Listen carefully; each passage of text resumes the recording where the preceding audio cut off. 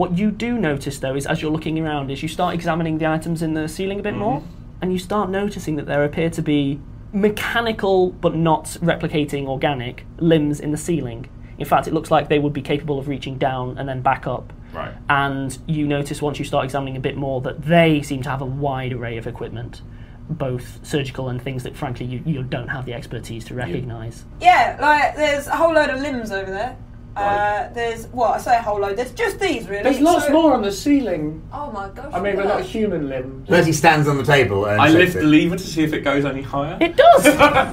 Bertie shakes it. Bertie, hello! Yes, very friendly terms. Sir Bertrand McGuffigan, delighted One of them to meet your moves. acquaintance. It then angles itself towards Bertie. What looks like some kind of mechanical lens or something rotates, and it just holds what seemingly is eye contact with Bertie for a moment. Bertie grabs it with his left hand. Are you holding it? You're holding it? No. It didn't try to evade you. Hello there, Mr. Ceiling. I am Sir Bertrand McGuffigan, and who has the pleasure of making my acquaintance? He pokes it. Leave the ceiling alone. It just Another wants one to- comes down. It appears to be of a similar but not identical construction and is now examining Bertie from a different angle. What, do you think the ceiling did this itself? Like, Mr. Ceiling might be our most dangerous foe yet. A third arm starts coming down. This one has a needle on the end. Bertie. Again, it is moving slowly and it's not being stealthy, but it does appear to be cast moving acid. directly at it. Acid splash, range cutting. Please do so. It stops, retracts, another thing comes down. It appears to be something akin to a microscope, given that the two wider angles appear to be occupied, and it comes down and begins examining Hamid. What you did, I don't normally approve of this sort of thing, but we're gonna drown you in a bucket.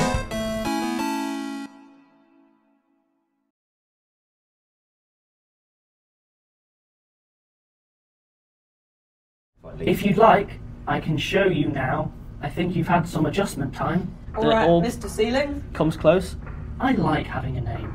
If you'd like to follow me, I can introduce you to me. Yeah, go on then. It begins leading you off and begins leading you to the stairwell that you were at before. Are you okay with stairs, Zolf? You go up about 10 floors. Gosh. Gets to the top of the stairwell and begins leading you through. It then stops. There are a set of double doors ahead of you. The voice isn't coming from the orb, it's just coming from sort of everywhere again. Now this can get a bit scary for people. The doors open. I wanted to have a go at that lock. Did you see the mechanism? The first set of lights in the room on the other side Gonna have a great time. flash on.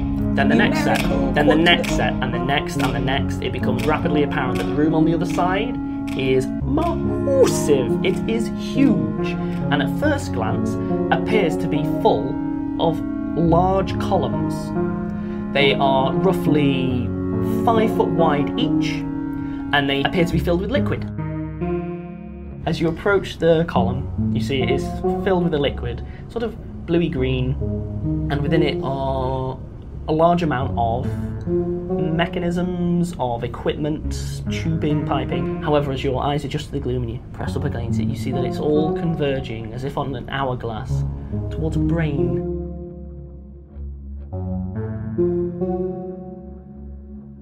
You see that the mechanisms and all of the equipment leads away from the brain. There is another one above it, with more leading into it, and another one. And this another cavernous one. room is full And of it disappears columns. up in towards the ceiling, which is easily 50 foot up. There are hundreds. Whose brains are these? This is me.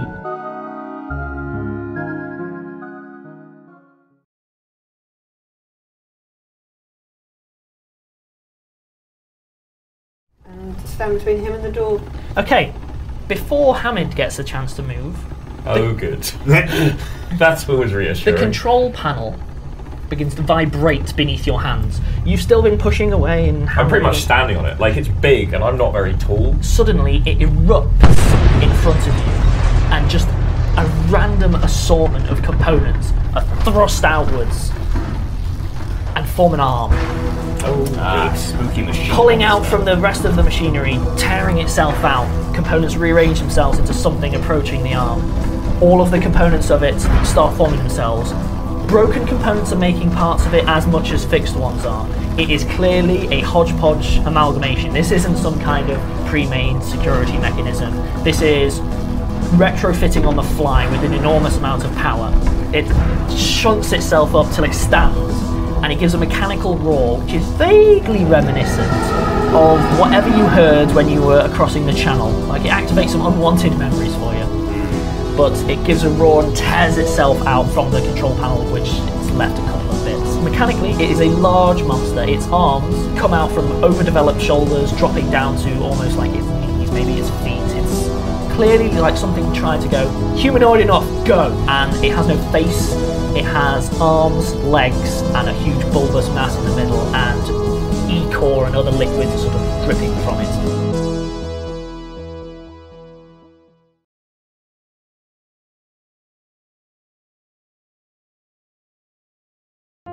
I No. stumble and stagger to the door No. and open it. Sash's mechanical man is stood on the other side of the door.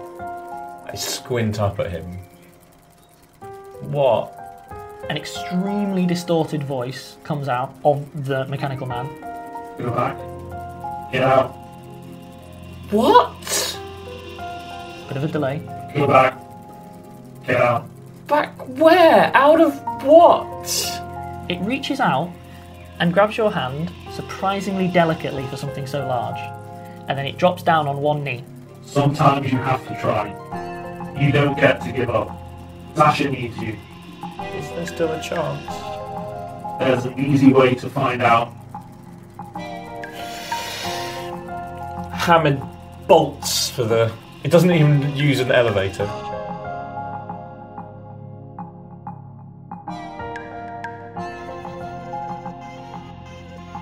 So you head out and you start, presumably still on foot, just bolting it. Yep. It is a runnable distance, like I said, you're only like across the way. Yeah. You notice there's a billboard on the side. It just says, "Look after her for me."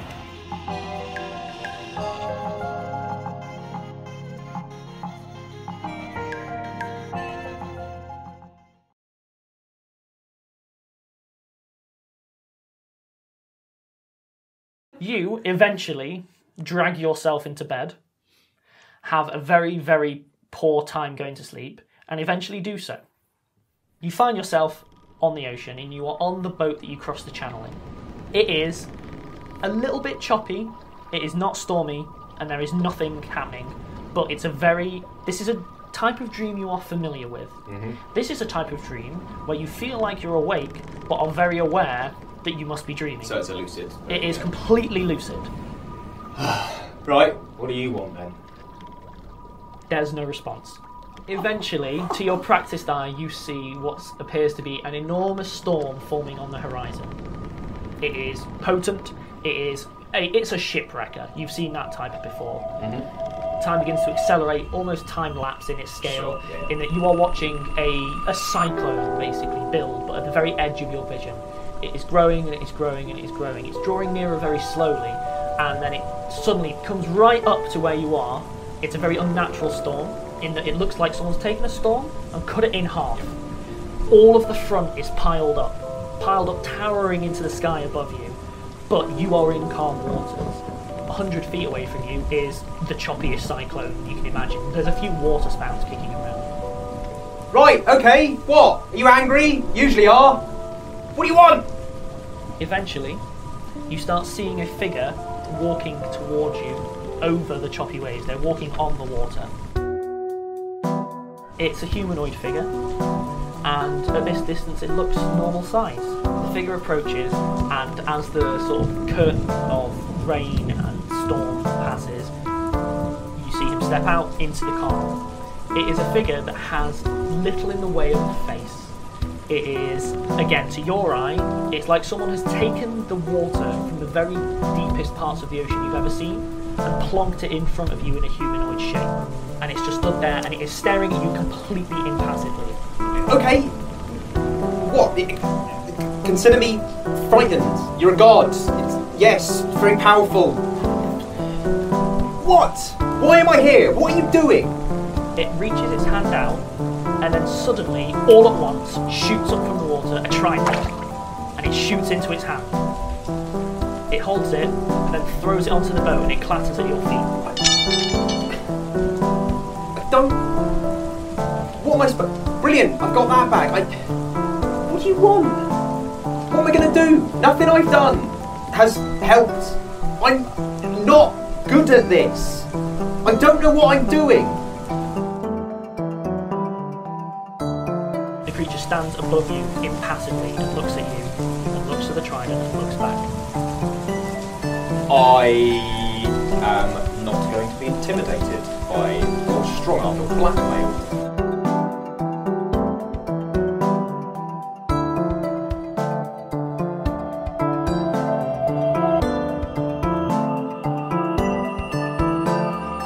So, you sink beneath the waves. The last thing you see is their face staring impassively at you as you sink, and you sink into the darkness. You wake up. It's the next morning.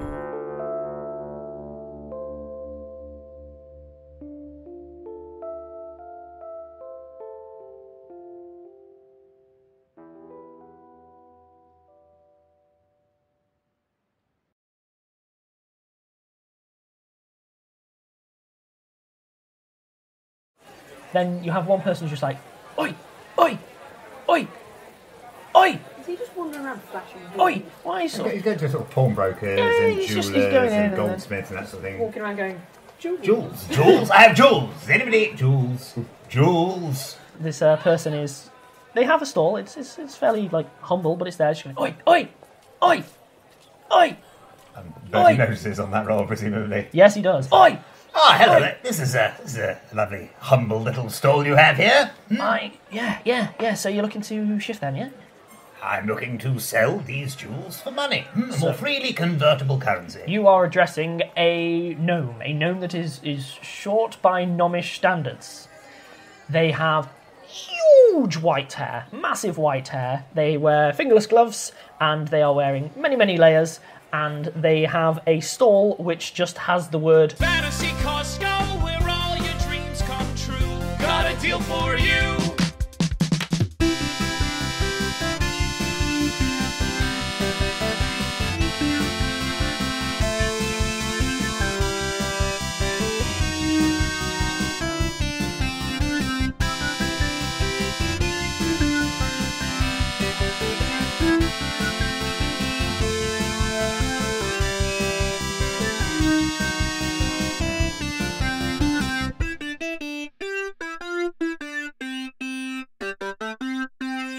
and it has nose, isn't a it? series of like trinkets and other items dotted around on this fairly small stall.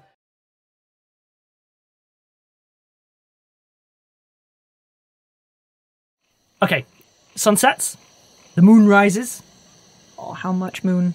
Moon. And then is slightly overcast. Yay! No moon! So Bye, moon. it's not No moon. It's not worst case scenario, but similarly, you could have done with some proper cloud. It's okay. Could have been worse. Medium moon. Turns out that scoping the place out ahead of time and picking the guard who will offer the lowest DC for perception is a good call. Does she actually do an extra flip while going? Like ridiculous. Barely. No one can see it. It's so dark. She leaps hand first onto the top of the fence, twirls a few times in handstand mode, dismounts, raises her hands like an actor, and no one sees because she did really well on stealth. As he raises the thing that says 10 on it. Grizzop, you make it inside. However, again, it's just a bit of a noisy landing. The guard comes running back. What are your intentions once you're inside? You know that you've botched the stealth. Does the fence? Is it chain link all the way to the? Is it chain link? No, it's bars. Okay. Does it have like a solid base? Yes. I will push myself up because I'm tiny, small. Push myself up against that solid base. We should have planned for Hamid to put invisibility. There's definitely some dogs barking, and he comes running back. Another guard comes from round the side where the entrance is, and then the two guards are there with a pair of dogs, and they are looking at one another. And I'm not going to RP it, but you do hear the ball one's like, okay, something's definitely up. What? I don't know, I haven't seen something, so it's definitely up. And they're like, okay, cool, complete your control, we're going to double patrols, and we will send someone warehouse to warehouse and just check everything's alright. They're like, okay, all of this is panning out, about 2 feet from you because you are completely flat, plastered right up against the border, and there's just a little guttering overhang. Azu and I hear the bell and start sprinting for the fence. You hear it loudly, and then by the time you turn up, the set rope off is together. over. Yep, you can take 10 on that because you've taken the time to get the timings right. Hamid's terrible at climbing, but Azu can lift him quite a long way up. Basically, what I do is I lift Hamid up and just punt him a little bit. And then, like, Sasha grabs him. Meanwhile, Grizzop. Sorry, I'm just silhouetted in the moonlight.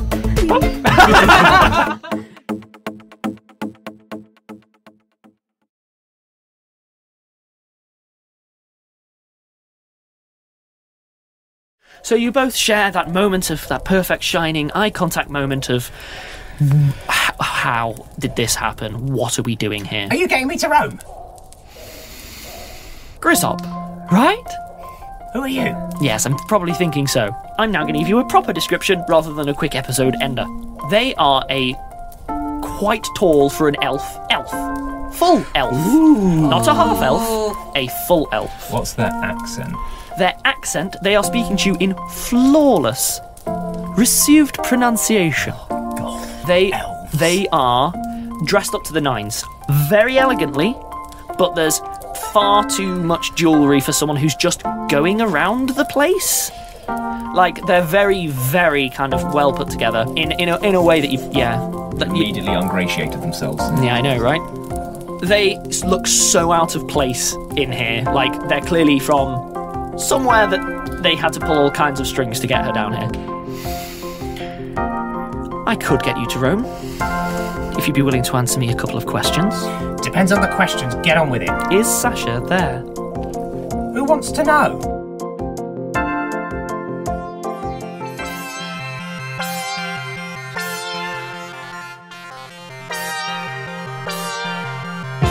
Eldarion, we're done. Let's go. Hold hands.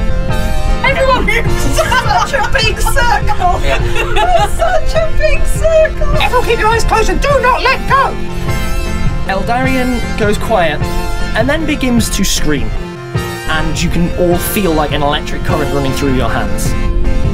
Eldarion then steps back and joins the hands of the 2 people that she was holding, and then as that's happening, the enormous pit, you know that sort of gravity well thing I was thinking?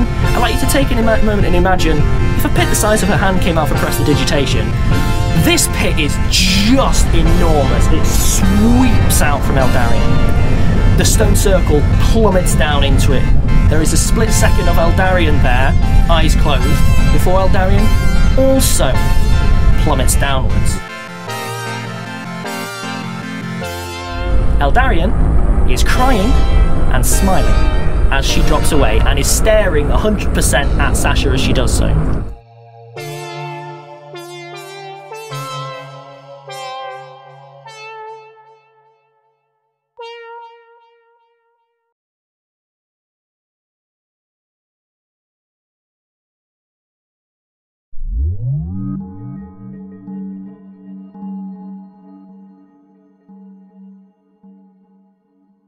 At the same time, there is the distinct sound of something impossibly huge suddenly covering the remaining distance. It is just raw noise. There is no sort of, oh, I wonder what that is. It's like someone took the sea and then hit someone with it. It's just... I open my eyes. I have to look. Please give me the fort save. Hamid is going to scream, eyes closed, not at Grizzop specifically, but mostly to Ishak, because he knows that he wanted to open his eyes really badly. He knows Ishak is quite like him. Oh, 17. Could you please give me a reflex save, Grizzop? Can you give me a reflex save? Reflexes are so bad, Ben. Why You're a would paladin. you It's fine. No. Oh, that's okay. That's pretty good. That's 20. 26 again. So, the massive swirling smoke sweeps back from your position, coagulates is the best way to describe it, to a hand. Just a hand, that's all. And this hand dwarfs the sky. The thumb stretches out further than you can see to one side. The little finger stretches out further to the other. You cannot see beyond the wrist because it's beyond the curvature of the plane that you're on. Knowledge religion? Absolutely. 20. Yeah, just saw a god. Yeah! More importantly, you just got away from a god. As you're starting... I'm so stressed. I'm so Do you know what you're doing to me? As you're starting to slip, like, because of the, like, whoa, and then, obviously, the whole eye stretch, blah, blah, blah, begins happening, DeSiGn just grabs you, yanks you close, and goes, no, you don't! Everyone, please give me a fort save. You have to give another one, Grizzop, because you were getting cheeky. 20. 23. 18. 14. You are holding hands with Beaming Gusset and... I'm going to say Ed. Yeah, sure. Give me a reflex save. And Beaming and Ed. Okay, That's not great. is 20. 20? Okay. Hamid, you're obviously holding hands with Ishak. There's no version where you're not. I'll let you pick the other person. There we go. 13 on my reflex save. Ooh, Hamid doesn't do himself. So, Is that a killer character crack? Oh no, Alex just cracked his neck, guys. just so I can make sure I've got it right, you were holding hands with Beaming and I said Ed, right? And you rolled 20. Cool. Oh god. I'm going to describe something first. Hamid. The first thing that happens is you take 3d6 damage just straight out the gate. You know how I said that being stretched out doesn't hurt? Turns out it does sometimes. Who knew? It's not good. The other thing that happens is that your hands then slip from the people, like it's way too much, like you're literally curling fetal. And Ishak, of all people, screams, no, no, no, no, no, no, no! And you feel Ishak grab you. I'll get to Sasha in a bit.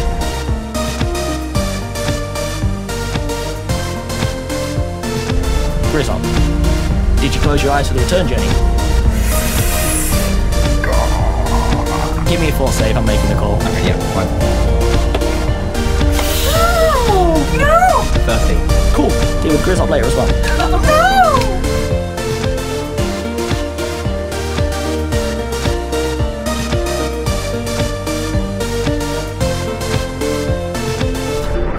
You hear from the distance, ah, hey! Hamid's eyes snap open. Quick description. Everyone's here apart from Eldarian, Sasha, and Grizzop.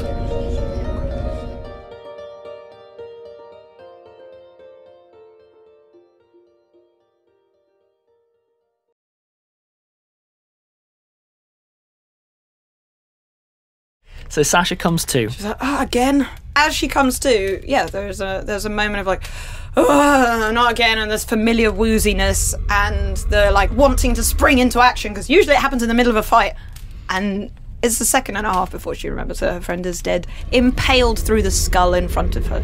You manage to pull like one of the bodies that is sort of gently covering him a little bit, Yep. and he's there, face down, tattered, gaping wounds, and his eyes are still open, albeit facing down. She turns him over and closes his eyes and gives him a hug. She is like smeared in her own blood. There's red everywhere. Yeah, but there's also a bit of green. Yeah, she's smeared in red and green, and she is about as articulate as I am. As the fires are licking up around the pit, there are screams and cries from up high, there are roars, there are explosions, and yeah, there is a moment of stillness for you.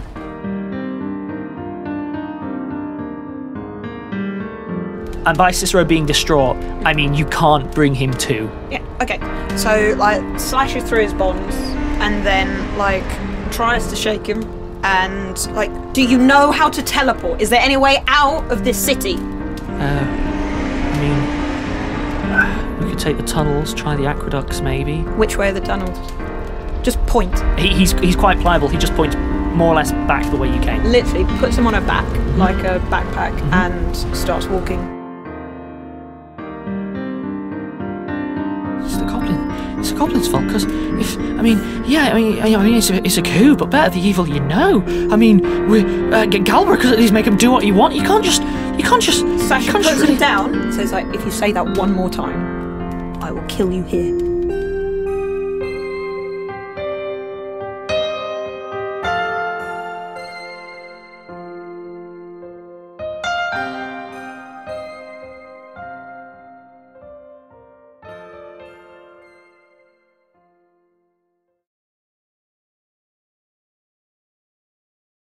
There are some rolling hills leading towards the mountain. There are some woods. Seems to be a smallish river nearby. And we start from a distance, and there is some kind of estate. It is a kind of combination farm villa thing going on. Mm-hmm. It clearly is out in the middle of nowhere and self-sufficient. There is nothing really nearby within sight. We gain a bit closer. There's a lot of children. Children? Large numbers of sort of children roaming around. Some of them seem to be sort of playing and sort of laughing in the farmyard and so on. Some of them appear to be doing, like, manoeuvres. Yes! Like drills, things like that. And having fun. Standing on each other's heads. we head towards the main building. It's actually a very sort of calm, serene place. Although there's a larger amount of sort of weapons and armour than you would necessarily expect. So we head upstairs, and there is a very, very small child, actually, is seemingly being led into an office by two quite heavily armed men. They lead this child into the office, and on the far side of the desk we see... well, she's not as scrawny as she once was.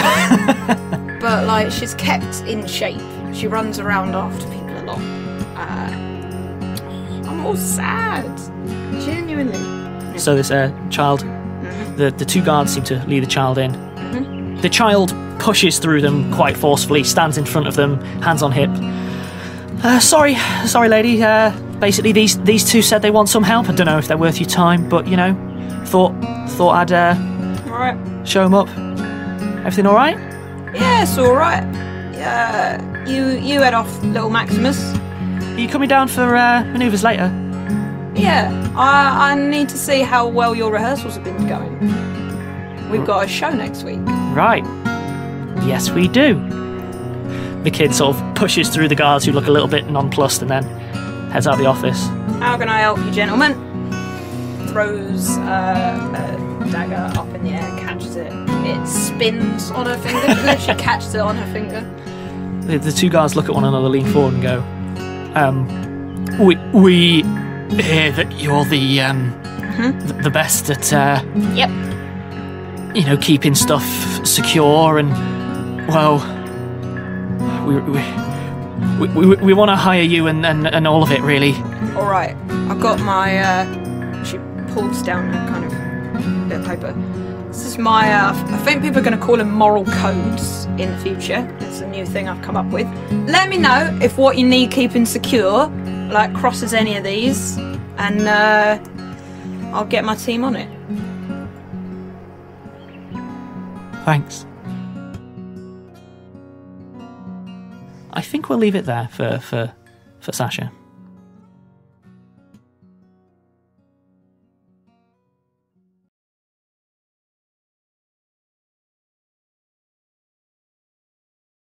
There is still pipe organ left. It's not the entirety of it, it's just most of it. It's a bad transformer. And additionally, completely designed it does not have a glass orb literally like on a bobblehead atop. It's a little bit more chunky than that. Oh, it's in the middle. It's Krang from TMNT. It's not in its middle, unfortunately, but it is sort of closer towards the where the bottom of a person's neck would be. Yeah, it's an Adam's apple of brain. Hit the weak spot for massive damage. Additionally, it's asymmetrical. It has one arm longer than the other, and it appears to have significant amounts of machinery built into it. It is quite a bulbous torso, and it has quite long and thin limbs. The sort of skull, for lack of a better word, is, like I said, embedded. In the right arm, you, Cell, reckon it has some kind of firing mechanism. Probably something range, you don't know. The left hand has something extremely sharp looking built into it. More kind of claw-based than anything else. You also all notice that it has large amounts of fluid built into it, like coursing through it. Does it have like an arm that rotates cartridges? Yeah, it does. It's rotating different things. Like, it's like potions, and it just like fires them into your face. Yep. So I move towards Zolf, towards the electrified door, but not through the electrified door, and away from the blobs, and I cast. So I am going to save you a bit of time, Bryn. The fireball goes off and has no effect on it whatsoever. Oh! Immune to magic.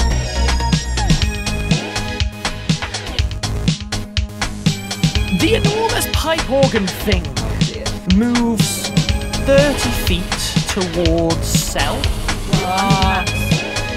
was nice knowing you guys. Bye, little buddies.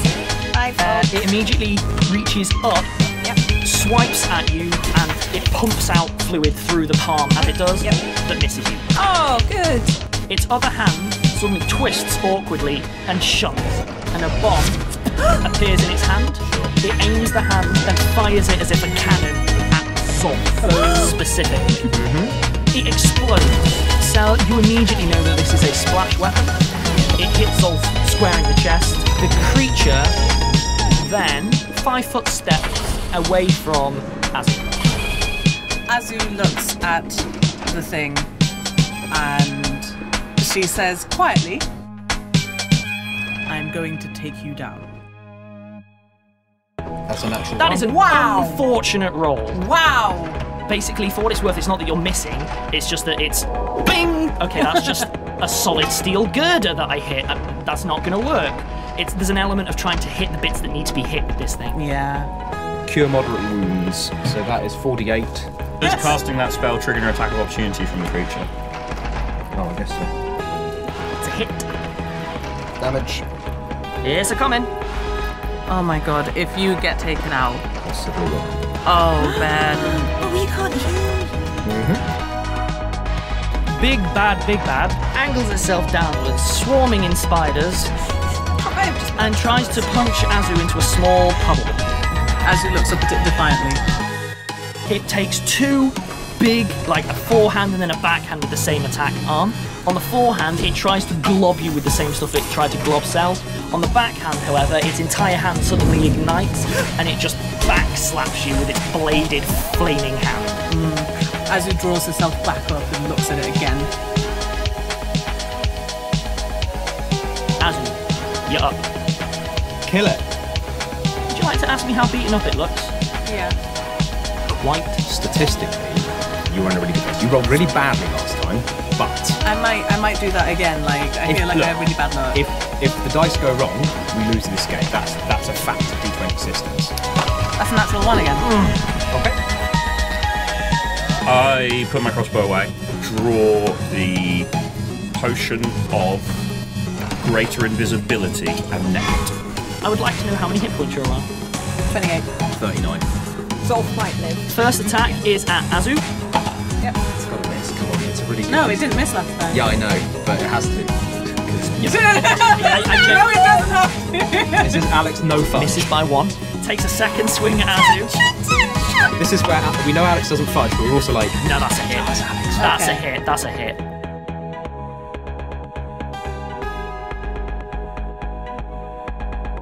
Its hand, as it comes to basically plough into your face, suddenly emits a great big white hiss of mist, let's say. It smacks you, and you take an additional 4 cold damage. What total damage was that? 23. So I've got 5 hit points left. Yeah.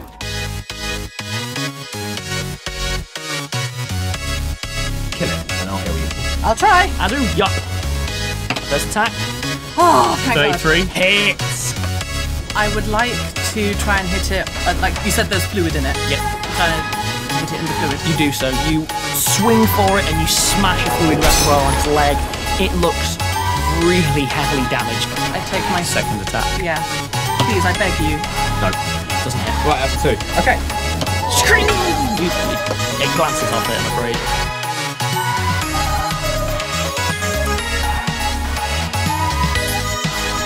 Hamid. Unseen by all. Breathes Dragonfire. It gets no reflex save. It is not aware of me. This is a correct This is statement. full damage. Go ahead, kill! Please kill this thing. That's a good roll. 3, 2, 1. Let's go. Hamid Invisible moves up beside Azu, unknown, unseen, and unleashes a breath of pure rage in a desperate attempt to save his friends, because he can see how badly beaten they are. He deals 54 damage. Oh my god! A dragon. A dragon.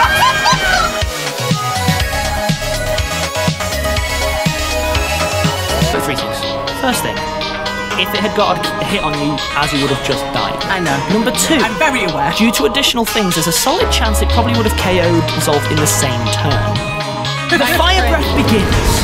Showing has the showing monster, I should say, has enough time to turn and go and starts reaching out to try and swipe what's blowing.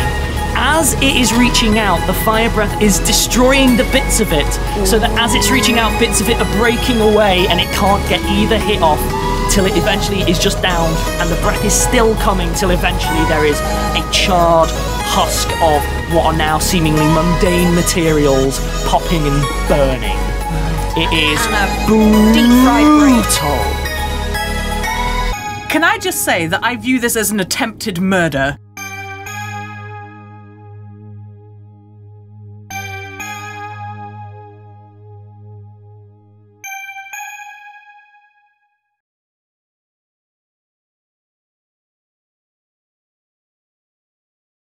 And then last but not least, you do find a diary. Like, it's clearly a diary. It has dates. It's done, like, at a first glance, it's done in a very, very neat Japanese. Oh my god, I think it might be Shoin's diary. It is completely florid goddamn nonsense. And it is clear that this was meant to be published at some point. Skipping to the end, they aren't Japanese. They might be, like, a child's copy of, like, Japanese pictographs. Oh dear. It isn't really pictographs. There's a decent number of sketches in there. The latest sketches are extremely abstract. Some of the drawings cross over pages and there are no dates of any kind. You suddenly realise, Sal, that you can literally hold it up and go flipbook style and watch it just start fine, and then about 2/3 of the way through, it just real quick turns into, honestly, like geometric patterns. The obvious question to very ask, abstract. like, Cell will summarise that. So it degrades, clearly. I'm just going to hunt through and try and work out what exactly was happening at the point where he began to degrade, because something is happening to his thinking. I mean, look at that. That kind of abstract geometry is not doing any favours. You skip and notice that the first sort of major transition happens at the halfway point. The halfway point of the diary goes from stuff like, I was telling the Prime Ministerial candidate of the 17th Prefecture the other day about blah, blah, blah, to basically going, like, Eureka, and becomes all shop, no fluff. He has been interested in, he genuinely uses the phrase expanding his consciousness beyond the limitations of his material form. He's utterly convinced that he can do it, and at the halfway point, he has. He realises that he has built that chair in the table, and he successfully, for a short period of time, hooked him up into his entire infrastructure. He goes off for a while talking about what it's like to see from 1,000 eyes, hear from 1,000 ears, and breathe through the very fires of the earth.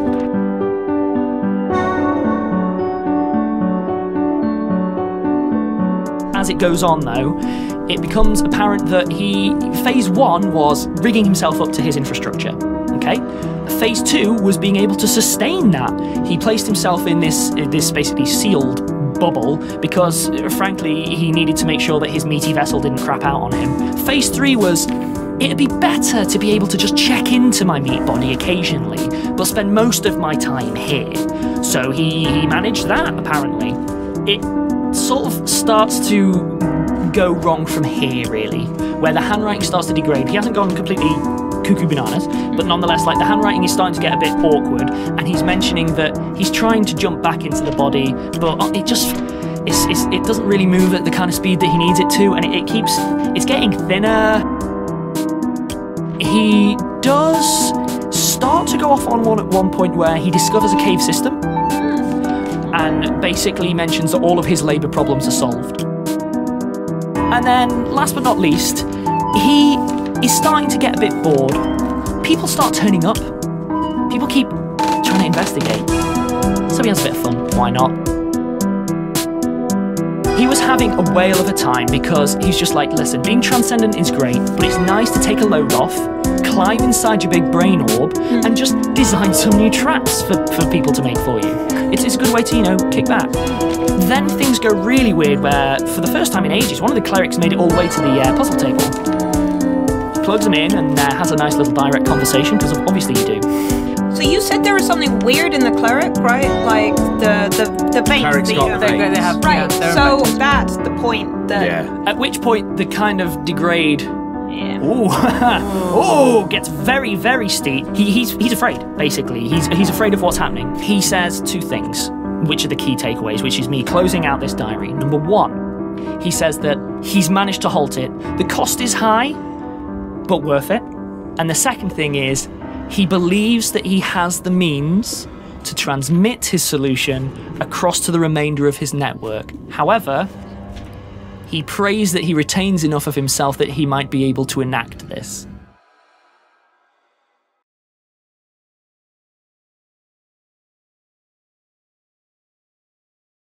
I walk into your room, I put the 2 glasses down on whatever surface there is, I pour 2 large glasses, one slightly larger than the other. I hand you the larger one, because you are larger than me. Hey, Hamid. The letter is on the bedside table. Cool, I will not acknowledge that. You're a big idiot. Okay, not how I expected this to start off, but fine. I hold out my glass and just go, to Sasha. Yeah, to Sasha. And clink it. So, what? Yeah. Zolf, you have to remember that you're my friend and you're my role model for all of this, and you don't need to worry so much. You're doing fine, and just because I say when stuff's getting on my nerves and things, it doesn't mean that you're bad and wrong. It's just stuff to work on, like I've got stuff to work on. Okay. Yeah. This isn't about me getting you upset. So, you ain't got to worry about that, and, Zolf, I was so angry at you. What for? For leaving. Leaving, and then my sister died in Prague, and Sasha was nearly dead, and I was so angry, but I do get it. I do get it, Zolf, and you've changed, and I can see how much you've changed. And you're doing so good, and Zolf, I don't know what I'm saying. I hate that we can't get on. Alright. Then we'll work on it. Why don't you just look, I don't want you to leave again. I'm not gonna leave again. Go get some sleep, right? I know. Tell me it's gonna be okay, Zolf. I hope it's gonna be okay. I'll drink to that.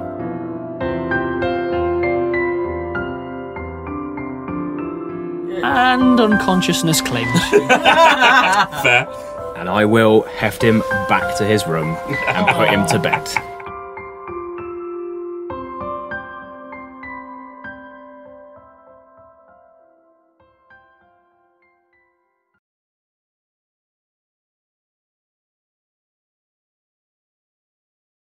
Just plows into the tree cover. It tears a chunk of the ship off on the one side. It smashes into the port engine viciously, which sets the whole thing on a twisted landing, so it's not even coming in straight now, it's coming in on a slide. It plows into the clearing, almost broadside.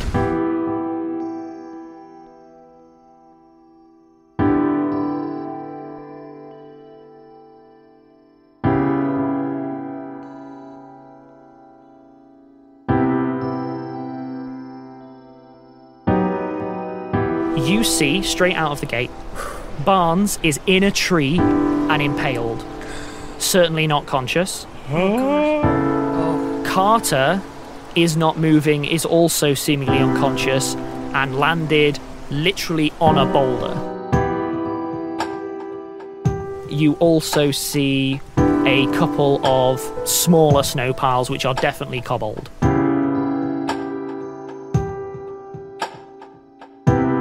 It's clearly crashed hard. Like, hard. Right, but Cell doesn't know that anyone's been thrown off. No. So Cell, relatively cheerily, dashes up to the top deck. Like, right, we made it! No explosions, not even one! Everyone are, like, looking around. What? No, not again. Not again. Barnes up the tree, still sort of impaled but through near the hip, awakens, looks down. Oh no. There is no movement from Carter. Right, everybody, find Azu and find anyone who's unconscious. Bring them to me or Azu. We can sort them out, right? I'm going out and I'm going to start helping people. Bring them to me. Let's go. And then I'm going to leap over the side of the ship. And start running to the first person that I can see on the floor. That will be Wild.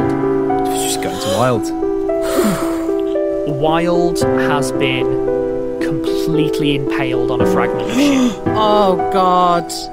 You can tell at a glance. You don't need a heal check. He's dead. This isn't a case of like, oh, maybe like he's gone.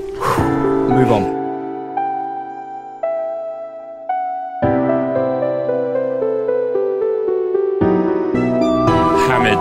Starts digging into the piles of snows, like frantically.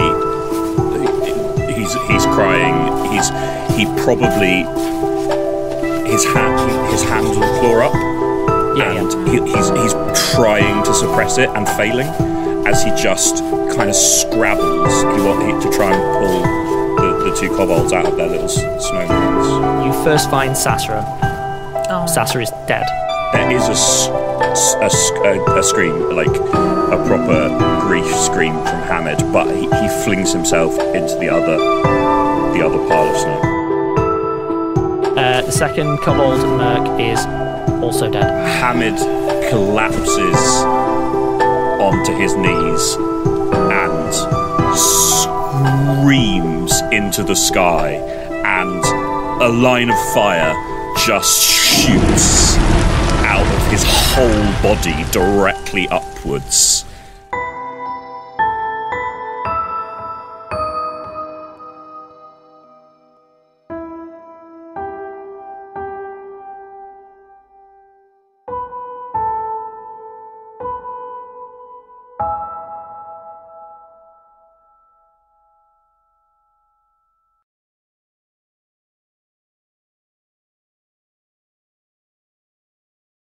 Azu's going to try and pray to Aphrodite. Can you just explain to me the nature of the prayer, and that will explain the nature of the response? Azu is going to go and find a little quiet place, like probably at the edge of the clearing, and she's going to get her necklace out and hold it. She's going to reach out, and the question that she's asking is, am I a stupid and bad healer? You have the distinct feeling, and this has never happened to you before doing this, that there is a benign presence stood behind you. Azu turns around. There's no one there. Oh. Azu closes her eyes again. The benign presence clearly returns. You feel a hand gently reach and grab your hand and just give it a gentle squeeze. Oh. Okay. Azu is vaguely reassured. There is a voice in Azu's ear. This has never happened before. Healing and patience are often as one. That's very wise. So, yeah, there is that voice and a squeeze on the hand. And the hand is still there. Like, it doesn't squeeze and then disappear. It is still holding tight. Azu squeezes back. The pendant starts to grow very, very warm, and you can see the light it is emitting through your eyelids. To be clear, this is all way more than you've ever really been used to as a thing. This is here's a nice little, feeling inside. Here is a full-blown manifestation of which, in terms of like what you were taught at school, it's a big deal. Yeah. It's a pretty big deal. There's one part of Azu that's going, well, Zolf said that weird things are fine now, so maybe we should be fine with this. And then there's another part of her that's freaking out, like, oh my god, it's Aphrodite! As Azu continues to have this internal debate, the hand finally lets go. Okay. And the benign presence just feels like it has left. Okay. Oh. Azu feels better.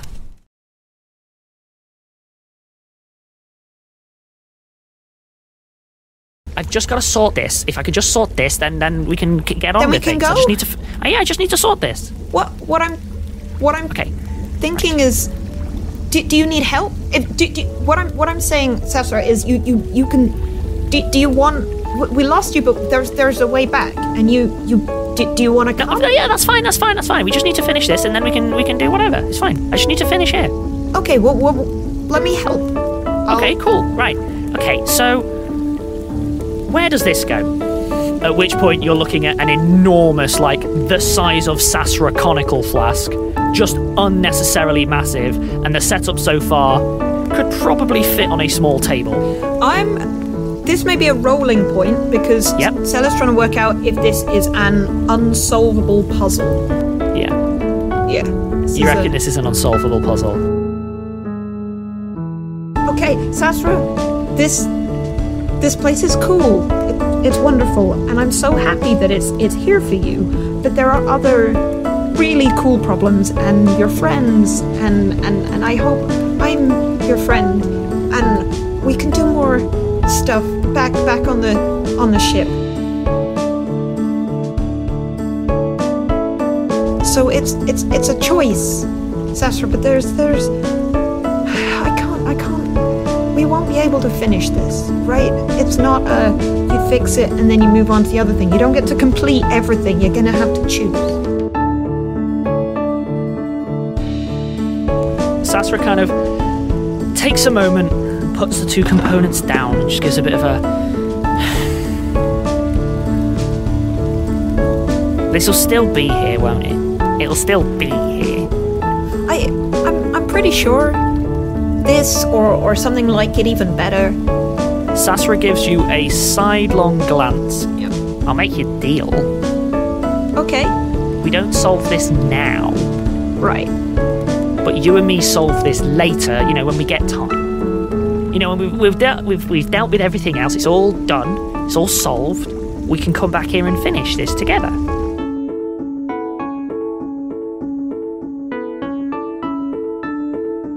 Sasra, I would like nothing else better in the entire world. You promise?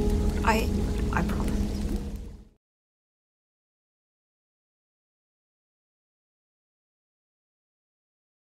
Hey, Scrog, I think it's like properly over. I'm sorry, but I don't know what yours was like. I had a chat, and it was a choice for them to come back, and I don't know what. Did you went under, right? Let's do it again. We can do it again. Let's do it again. Scrog, did you give them a choice? Well, yeah, obviously. And what did they choose? Wrong. Just do it again. Scrog, they made a choice. You gotta let them go. We can't. They made the wrong choice, so we could do it again. We're just going to sit here and we're going to do it again, and then they'll make the right choice, and it'll be fine. They made the choice that was right for them. You've got to...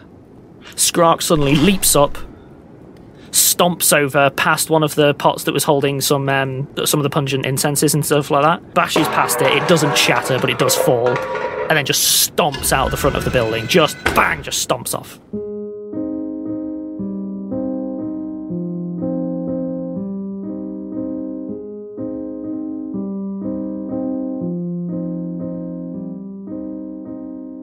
I'm going to follow Cell. Yep, sure. You easily find Skrark around the back of the building, kicking it. Not hard, just kind of... Hey, buddy. Hey. I don't know if you want to be alone, but I just want you to know you don't need to be. It's fine. I don't think... I mean, you'll be thinking a lot of things, but I know if where you were chatting to Merrick was anything like where I was chatting to Sasra. Like it was nice, right? And it was a good place, and so it's not. Skrark gives a sad smile. It's not that they're in a bad place, but I also know that doesn't mean you're not frustrated and you're not missing. I'm not annoyed at Merc. I'm annoyed at me. No, I kind of want to say I get it, but I also know that it's always unique, and I'm not gonna say stupid things like it's not your fault or it's not about that or all the things that you could say, because I know it never feels like that. It's that you know you're not alone with it, and I'm sure the decisions are made, right? Like I think with whatever you said, it's not about the specifics. I hope you don't become obsessed with the little things that might have been different, because actually these decisions... it's not that either. Yeah? I'm annoyed because I wanted Merc, but... Yeah. Even when Merc didn't want to come back, I still wanted Merc to come back. I think so. We'll just like sit and be like, it's... Yeah.